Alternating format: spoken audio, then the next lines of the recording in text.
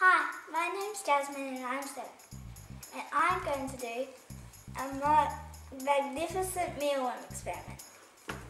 I started out getting the mealworms from the pet shop. Then I counted them to see how many there were, and there should be about 76 in each container.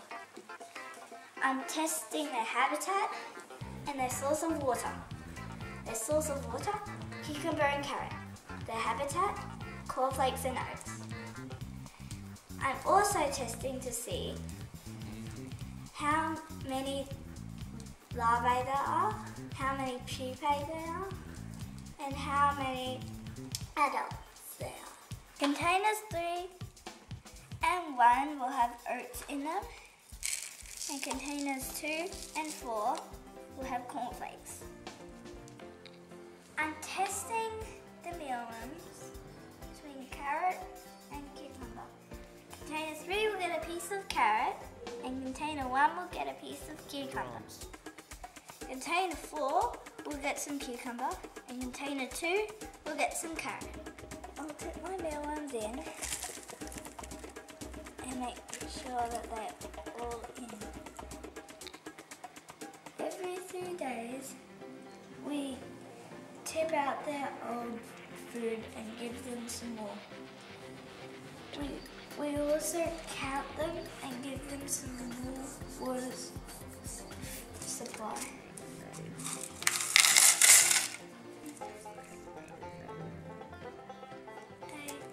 What do you do when you've counted them? Once we've counted them, we put it down on the sheet and count how many there are. It's now day 15 and we've been counting the mealworms every few days. What's happening here? We've found a couple of pupas and in container 1 we discovered that there's some mold in it. Luckily none of them died. We've got 53 larvae and 7 pupa. We've been running our mealworm experiment now for 1 month, and we're doing our final count of them to see which one is better. And what have we found? Well, we found an adult. Yay! We've seen that the highest score surviving is 46, containers 4 and 1.